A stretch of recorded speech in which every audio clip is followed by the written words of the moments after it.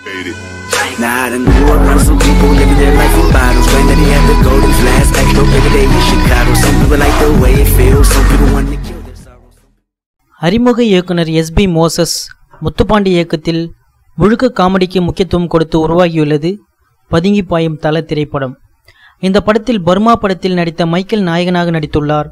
மேலும் முக்கிய கதாபாத்திரத்தில் வேல் ராமமூர்த்தி, சிங்கப்பூர் தீபன், சிங்கம்புலி, மனோகர், MS பாஸ்கர் என பெரிய காமெடி பட்டாளமே நடித்துள்ளனர். சமீபத்தில் நடைபெற்ற இந்த படத்தின் இசை வெளியீட்டு விழாவில் டி ராஜேந்தர் பேசினார். இந்த விழாவிலும் அடுக்குமொழி வசனத்தை தெரிவிக்கவிட்டார் டி ராஜேந்தர். பர்மா படத்தில் நடித்த மைக்கேல் நாயகனாக நடிக்கும் பதுங்கி பாயும் தல படத்தை எஸ்பி மோசஸ் முத்துப்பாண்டி இயக்குகிறார்.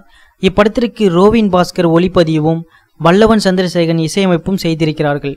இப்படத்தின் இசை வெளியீட்டு விழாவில் டி ராஜேந்தர் பேசினார். டான்ஸ் யார் வேணாலும் ஆடலாம், ஃபேஸ்ல எக்ஸ்பிரஷன் வேணும்.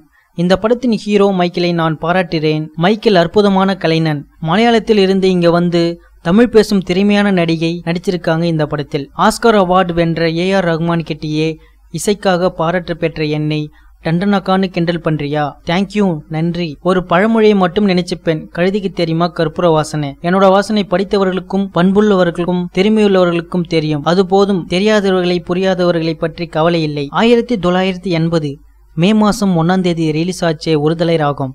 அப்பவே நான் தலை. அப்பவே தமிழ்நாடு இல்ல உலகமே தெரிஞ்சுக்கிச்சு இந்த தமிழோட கலை. அதனாலதான் டி ராஜேந்திரனுக்கு கொடுக்கறாங்க விலை. ஆனா அரசியல்ல போக மாட்டேன் விலை என அடுக்குமொழி வசனங்களை பேசிக்கொண்டே சென்றார். இச்செய்திகளை பற்றின கருத்துக்களை கமெண்ட் பண்ணுங்க. இந்நியூஸ் பிடிச்சிருந்தா லைக் பண்ணுங்க, ஷேர் பண்ணுங்க. மேலும் இது போன்ற தகவல்களை உடனுக்குடன் அறிந்து கொள்ள நம்ம சேனலை சப்ஸ்கிரைப் பண்ணுங்க.